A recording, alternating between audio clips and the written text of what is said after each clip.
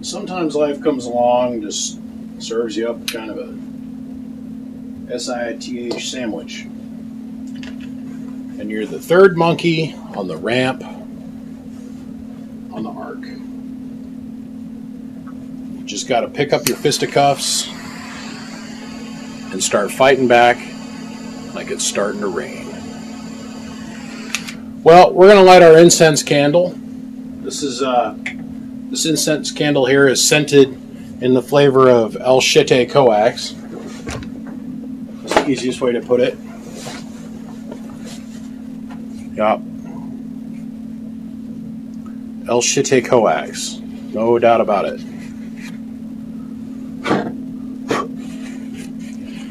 This is your standard truck stop coax. It is garbage. Foam dielectric, stranded center conductor. It's got that going on for it. And a very cheesy, loosely braided shield. This is what I peddled as decent coax for a lot of years when I worked with the CB shop that we have here locally, because that's all that we knew about. Well, time goes forward, get a little bit more educated. So we're going to file this in the appropriate bin now that we burned the incense candle. Okay? When we go forward and we start learning about different kinds of coax. So I came out and I did this video here not too long ago. It was called Coax of the Gods. And this is the moment when you realize you didn't turn on your lapel mic, so you got to start over. We just burned in effigy the incense candle there for shitty coax. And it's just standard truck stop RG8 made by Tram Browning, which isn't bad and it's not great. But like I was saying, I used to peddle a lot of that stuff, and you go forward and you start learning about bigger and better coaxes. What's going on, gentlemen? Mark? Frank? Yeah. So the first coax that I go out and I get exposure to,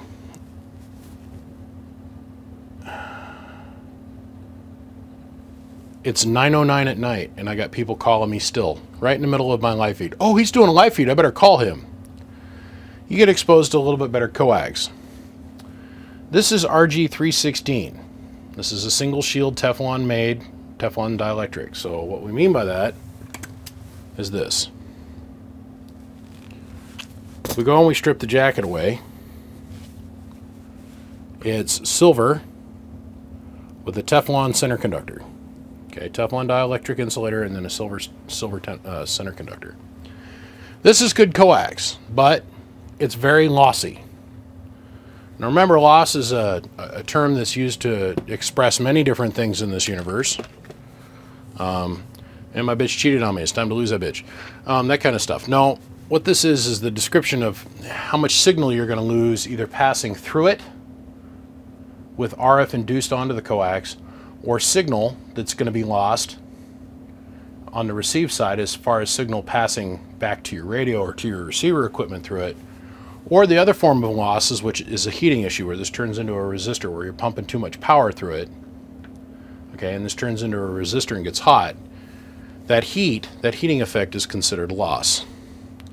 So there's many different variants of it. I know this isn't going to show up too well on the live feed camera, but it's going to show up really good on the high def YouTube channel video. This is actually silver, not silver and tan. And these are single shielded coaxes. So if you took a 100-foot run of this and you put approximately a 30 dB signal through it, you're going to have 10.9 dBs worth of loss. This is horrible for doing signal over a long distance. It's great for doing like some little 2-meter stuff, or maybe from your radio to your driver to your amp or whatever, or short distances. That's what this is good for. It's almost completely indestructible. You can tie it in a knot, you can tie it in a bow, you can throw it over your shoulder like Continental Soldier to your boobies hang low. This stuff is really stupid flexible, and you can hide it anywhere. It works great for just a short little run. So, then we got this stuff. This is RG316DS, which stands for dual shield. There's 2 full shields on this piece of coax. See if we can get them to separate for us. Come on. Come on. Daddy wants to show you off to the universe. You're the sacrificial lamb. Come on. Okay. So that's shield number 1. All right. And here's shield number 2. And this is our dielectric, and then you have your center conductor. It's exactly the same size as the 316. The only difference is it's got dual shields. It's slightly less lossy. It doesn't give up as much to the coax angels, the gods, okay? It comes in at a whopping 6 dBs over 100 feet. Still incredibly bad. So, in between the Coax of the Gods and this stuff, you have coaxial cable like this, which is RG303. RG303 is some neat stuff in its own right. This is RG303. This is RG316. Just to give you guys an inference in size. Okay? It is a single shield coax. It has a solid center conductor, which means this is a piece of steel that has been silver plated. Okay? What's wrong with RG8 Mini? Besides it's flammable, it doesn't have very many bend radiuses to it. Let's see, who asked that question? I just read that out of the corner of my eye. Dakota. Okay. Doesn't have very many bend ratings to it. What I mean by bend ratings is this. Where we bend the wire back and forth. It's not very strong. It's got a foam dielectric insulator in it, and when stuff gets hot, it has a tendency to wander. So this has 10 dBs, almost 11. This has like 6 to 9, depending on which data sheet you look at. This 303 here has got an attenuation of 8.6 over 100 feet. Now the RG8, it's way up there. It's like 20, 25 dBs. These are all still better than RG8 as far as signal loss goes. Your standard RG8. So now we're going to go to the Coax of the Gods. My favorite toy, my candy, my love, my angel, my dear. This is the one that coined the phrase Coax of the Gods. And of course, we all know that we're talking about my favorite angel of them all, the RG400, this stuff. Now the difference between the 303 and the RG400 is significant. This is a dual shield also. Okay. Has a slightly larger dielectric to it, so first shield, second shield. And it's stranded, and the center conductor is almost twice the size of the 303. It can handle more power. RG400, we're starting to get back into that attenuation game again once again. Remember, all the way up here in our 20s. Then we come down to the 303, and now we're down to an 8.6. RG400 over 100 feet is a 4.4. Now listen, what blew me away when I came out with the Coax of the Gods, Coax of the Gods, is how many people came to me and decided they were going to get rid of their regular RG8 coax or their RG213 and go to this for a long run from their station up to their antenna. We don't want to do that. It's too long of a run. It's too much of a signal loss. And I don't think I made that very clear in the first video, Coax of the Gods. The main thing I was stressing with the Coax of the Gods is it's flame proof, you can't break it, it's scratch resistant, it's got a million bend radiuses to it, it's made of silver, the weave is better, and I was trying to get people to think there's better coaxes out there than what you guys are used to using. And don't ask me about anything about LMR. I'm not impressed. It's got a foam dielectric, solid center conductor. It's cheaper, much cheaper. They claim it's got a lower loss rate. I don't believe it. That is what it is. The RG400 is good for jumpers around between your radio, your amplifier, your stuff in your station. For long runs, you're going to want to use bigger coax. This can handle a bajillion watts. We have all seen me use this jumper on my workbench in the last 5 years. I've put 32 pills through this. Now, the coax was so hot that you'd touch it and you'd leave a fingerprint on it, but the coax didn't fail. So, you know, we're talking like 5,000, 7,000 bird through this little tiny stuff, but it's a 3-foot run. It's only a 3-foot run. That 3-foot run, the distance is what makes that possible to do with this little coax. So, I mean, if you're going to go and run just a couple kilowatts, go get yourself some decent, like, 213 dual shield stranded center conductor, get neoprene dielectric, not foam, and you'll be perfectly happy. It technically has a little bit less loss than this. So then you get the keyboard experts. We're all familiar with the keyboard expert. Man, I went and looked at data sheets for 3 hours, and I slept at a Holiday Inn last night, and it makes me an expert. Winning.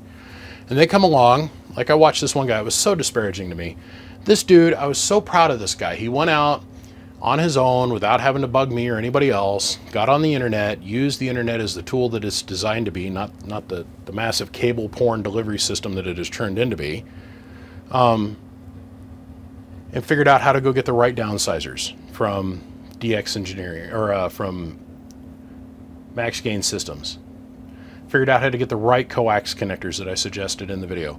Went out and found somebody that sold the coax, and he's proud of himself. He made all his own jumpers in his own station, completely motivated by watching the one video. He thought, man, if that dumbass BBI can do it, I can do it too. And I loved it. I thought it was awesome. And he goes out and he completely rewires all of his entire station with RG400. Did all his own jumpers, and then he dropped in there as the last little note to the story. He says, yeah, I did a run up to my antenna with it. Works great. The guy's happy. It's going to last him way longer than the cheap Radio Shack stuff he had before. And then one of the keyboard warriors comes along and says, well, you'd be better off spending your money on RG 213. It's slightly less. It's got 0.25 of a dB less loss. You can't come down on the guy for making the statement because he's technically correct, but at the end of the day, he just totally downed this guy. So this guy's all proud and trying to show off a little bit, and somebody comes along and hits him upside the head with a brick. What do you think that's going to do to that poor guy's motivation? Just saying, just keeping it all in perspective. So now, between the RG400, we now have the big daddy of them all, RG393. RG393 is 0.6 of a dB of attenuation over 100 feet in the HF bands at 0 through 30 megahertz. Not teabag.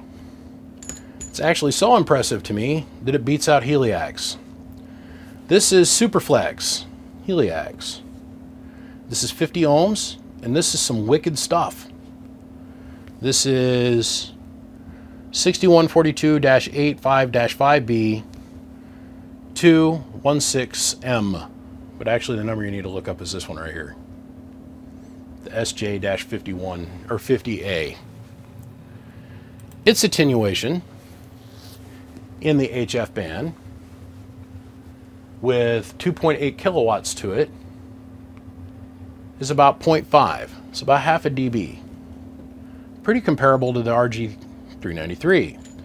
The difference with the RG393 is what then they rate this coax. They rate it at 25,000 watts, 25 kW versus 2. So there's a lot of different factors when it comes to looking at the data sheet. I got on the phone with my buddy, Cale Case, and we started having this discussion. And I love having discussions with him because he's so dry. He's like, well, dude, the data sheet is what it is. And I'm like, man, there's got to be more to it. I'm like, how can a dual shielded 32 gauge stranded jacket have more loss than, let's say, RG213 dual shield made by Browning Corporation stranded center conductor? I couldn't get it. And then it finally clicked. It finally clicked. The thing they never put in the data sheet. All of these are rated at different power levels. It's in the data sheet, you just got to look at it. This one's rated at 25 kW max rating, 0 through 30 megahertz. This one's rated at 2.6 kW. And the same thing can be said about the 213. I didn't pull the data sheet for the 213, so everybody have fun with that. But the reason that we're standing here together, you and me, is because I have something else. This is truly some jaw-dropping shit. This coax here is close to what we consider to be RG8X mini coax. And it shares all the lovely characteristics of this, but has less loss than this. It is stranded, it is braided, it is quad shielded, or tri-shielded. This is some good shit. But we've got even better shit than this. This is good shit. Okay, this is made by the Chrysalis Company. This particular piece is made by Franklin. This is 311501 aircraft military spec coax. This here. It has some good stuff. Its attenuation is at 150 megahertz, 2.7 dB, and 0 through 30 megahertz. It is, get this, 1 dB. So it puts it in the realm of this coax here. Solid jacketed coax, so it puts it in this realm. The difference is this is foam dielectric. This is an aluminum center conductor that has been copper clad and will break. This is crap. But it works well for some low power applications. This stuff is cool, and I've been waiting and waiting and waiting. My buddy Zane at Big Rig Radio in Phoenix, Arizona, went into an aircraft store and he bought some of this stuff, and we started looking at it and working with it, and we realized what we had. Look at how tight the weave is on that. Let me drop the ISO gain down on this camera so you guys can see the weave. Look at that. That's just one shield. Okay, so we're going to bunch up stranded shield. You know what, here, let's do this. Let's just cut it off. It's our stranded shield, we'll set that aside. Underneath that stranded shield, we've got ourselves some foil, but it's not like the LMR garbage. You know, where it's just kind of slightly wrapped and then they stick them all over it. See, the trick is to this is we got to unspool this like a, here it is.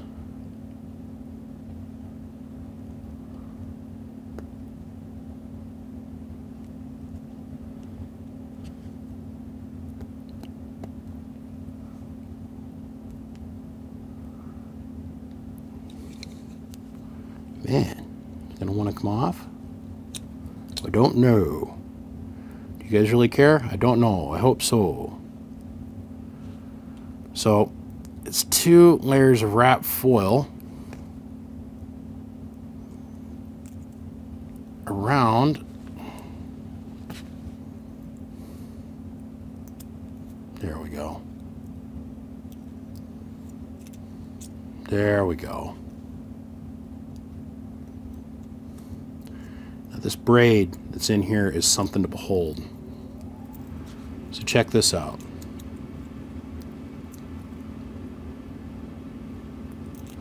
So we're going to peel all the foil off.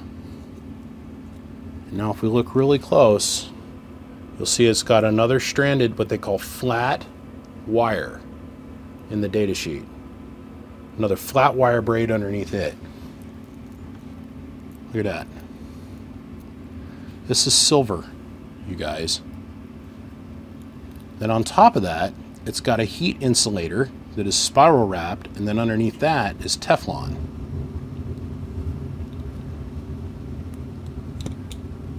Now, it's a solid center conductor on this. Now this is some good stuff. So we're going to show you that it's got shield number 1, shield number 2, shield number 3, Teflon wrapped, and then Teflon center conductor. Now that's cute and all.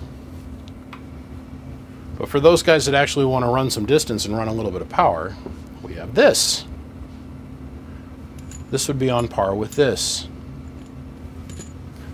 So, once again, made by the Franklin Company. You'll find this underneath 311201 coax. So 0.3, 0 through 30 megahertz.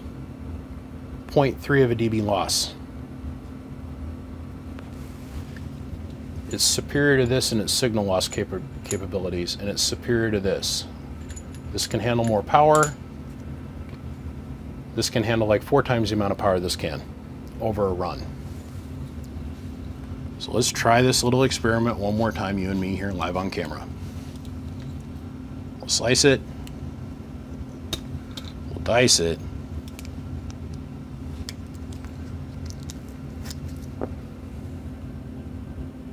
This is soft, drawn copper. Very soft. Very soft. So once again, we've got our braid, our little flexible braid.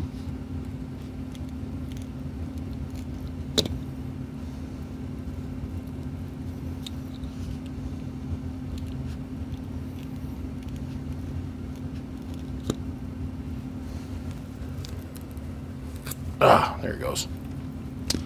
So now we're going to grab our foil. We're going to unwrap our foil.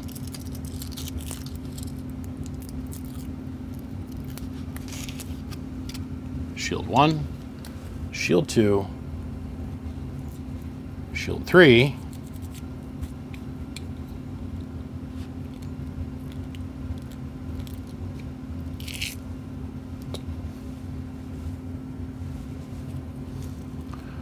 Teflon wrap,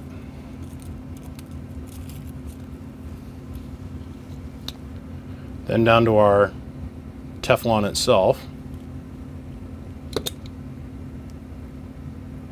First insulator of Teflon.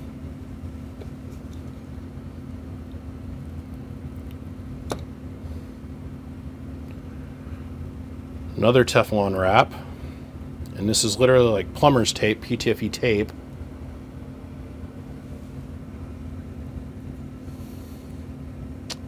Then we got ourselves another Teflon liner. And then our stranded center conductor.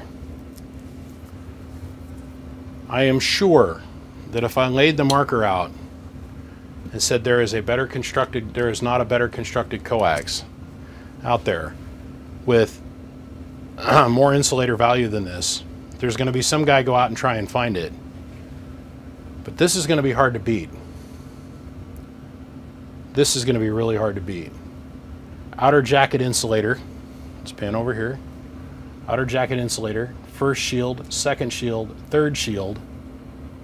Insulator, insulator, insulator, center conductor. This is some good stuff. And it is not flammable. Not flammable. Not flammable. Not flammable. Not flammable. Flammable. So before I let you all go, I want to give you a quick demonstration on how to put this coax together if any of you guys choose to buy this stuff. Now, listen, in full disclosure, this coax is a little spendy. I mean, like a lot spendy. But it's really, really good. So this is your standard RG8 Mini X reducer, okay?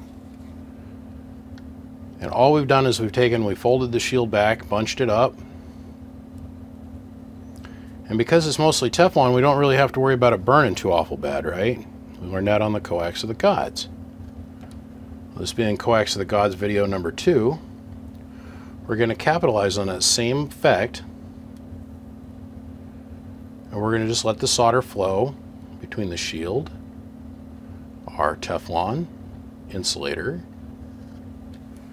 and let the downsizer suck in flux, suck in the lead, suck in the solder. Then all you got to do is screw it in your end. Tighten down as normal. Backfill your holes with solder. Fill your center pin full of solder. Now, the bigger stuff here, the 311201, we've discovered if you fold over both the shields,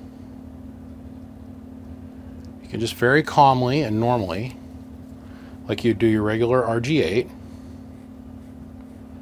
thread this on up in here. Now they do make an actual reducer for this, and I don't know what the number is right off the top of my head. You thread this thing in here, and then fill in your holes as normal, and get on with your business. It makes a perfect connection because you're soldering up here and filling in this void, and you're filling in this center pin. Now, this shares the same heat resistant properties as the RG400. It's a lot less lossy. It is stupid flexible like the RG400. But if you're realistically going to go pay this amount of money for this coax, this high-end, ultra, super fancy falutin coax, you probably can get away with using something a lot cheaper that's going to come into the same wheelhouse. But it's not going to be heat resistant and so tolerant to high temperatures, abrasion resistant, and so on. You're going to have to be a little bit more delicate with it. But for the record, I want to really make this clear. The Coax of the Gods is some neat stuff. Our RG400, where we initially started with this whole saga. Is it the best for long runs of coax? No, absolutely not. Do you want to go and put like 7 million watts through it? No, absolutely not. You just don't. You want it over a 100-foot run, maybe a couple kilowatts through this. I mean, realistically. Would you be better off cost-wise per foot? Yeah, you could probably get away with using 213 dual shield, or maybe some LMR 400 or whatever. A data sheet, people only look at certain specific numbers on the data sheet, and most of the time they don't want to sit down and suck it in as a whole. So let's take the RG393 for example. 0 to 30 megahertz is good for 25 kW max, but then its power capability severely falls off in frequency after that, and it's still fairly lossy coax for what it is. You can go and get foil coax and it's going to have lower signal loss over a 100-foot run, but it's not going to hold as much power. But really, if you're going to run 25 kilowatts, you should probably be thinking about going to like RG, you know, like 219, 218, something like that. Or 1 1/4 inch, 1 5/8. They didn't make Heliax because it was so good at conducting the high RF output. They made it so that it would not have so much signal loss coming down from the antenna. The side effect is when you go bigger, you get more surface area, so therefore you can hold more power. In my opinion, this is about the best coax money can buy, honestly. The best, what I consider to be high to mid-range coax for jumpers, this stuff right here. 3-foot, 6-foot kind of jumpers inside the shack, this stuff right here, it'll never break. I've been using the same coax jumper on my workbench now for 3.5 years. And think of how many times I take this on and off shit. That's what makes this the Coax of the Gods. It's heat resistant. You can put a buttload of power through it through a short distance. It's Teflon, stranded center conductor, dual shield with a really tight jacket. Long distance, not the best. Well guys, I'm not going to keep you any longer. I appreciate you tuning in to follow along. And sometimes you just got to arm yourself with knowledge, put up your fisticuffs and be willing to fight back and say, hey, there's better stuff out there. And just because people want to go and make a negative comment, well, you should have been better off. You would have spent your money over here. I always thought that was kind of ironic. Who am I to say to anybody that they would be better off spending their money anywhere? Just saying. I didn't make the comment. I'm just reacting to the statement. And I was more or less depressed that the guy was more interested in being right than in his desire to try and promote the hobby, share knowledge, and make people feel good about the achievement that they had done. I, on the other hand, I'd rather make people feel good, motivate them to get more into the hobby, teach them how to put their own coax ends on. It makes radio live longer. Because remember, at the end of the day, sometimes being right isn't the end of the argument. And it isn't really always the best thing to be. Appreciate every single one of you guys. Be good.